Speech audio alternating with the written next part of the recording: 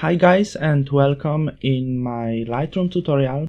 My name is Marcin and today I'm gonna show you how to create vintage retro look in Adobe Lightroom 4. I think it's very simple tutorial but you need to follow a few specific steps to create this. In the past I made tutorial about how to create vintage effect, but it was in Photoshop. So now it's time to show you how to create vintage retro look image in Adobe Lightroom. Of course, we started with develop module after importing the image, and I started with basic panel. At first, of course, always is color balance, and here you can add whatever you want really. So, because it's not so important, I put temp on the yellow side about plus 25 to add some warm, and also I add some tint to the magenta side, maybe the same even. And then we need to go to exposure, and you don't need to add exposure, but I think I add some, not too much, but about maybe plus 0.36 is okay. And we need to take all the contrast from the image, so click on it and drag it to the left at minus 100, and as you see we lost all the contrast from the image. Also we need to take the shadows because it doesn't look nice on the vintage effect. So I put the shadows maybe even about 60. You can add even more. Also I take some whites, but not too much, about minus 20. And the same, I take some blacks, about plus 50.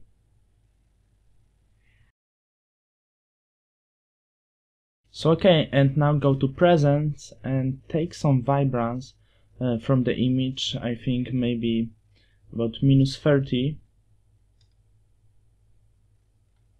And okay, now the first part is over. As you see, we take almost all the contrast from the image. So okay, we finished with basic panel, and now it's time to tone curve panel.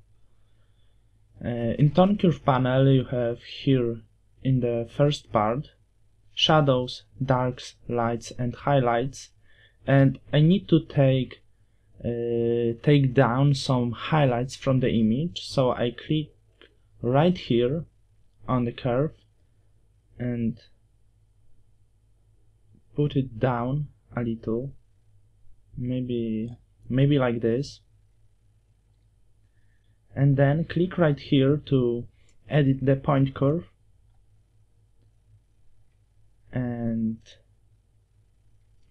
change the channel to green at first and do something like me.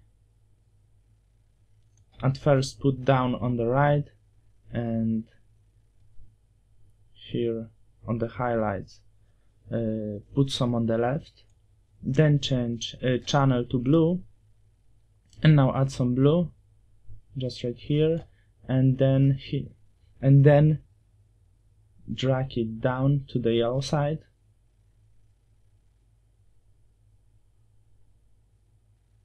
Maybe something like this. So now we finished with tone curve panel, and it's time to split tuning panel. It's nice effect for this type of editing. At first we started with highlights and add some soft yellowish orangey color, and for shadows add soft blue color, something like this.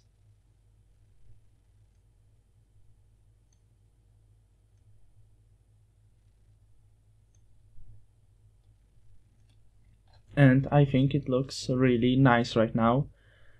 So we finished with split tuning, and now it's time for detail and some other effects.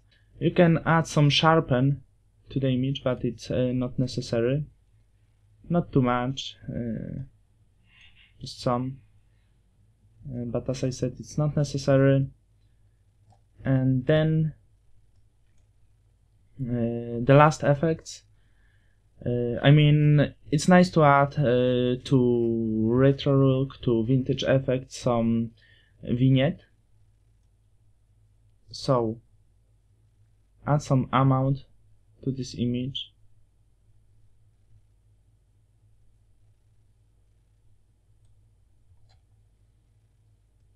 Select your midpoint.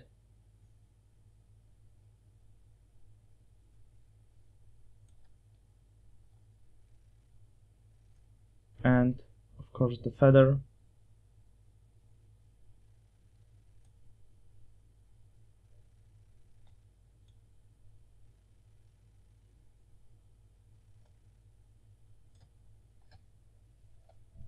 And okay, I think it's all.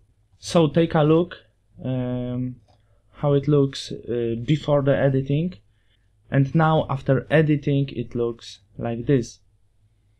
So as you see, it's a huge difference. I think this effect looks perfect.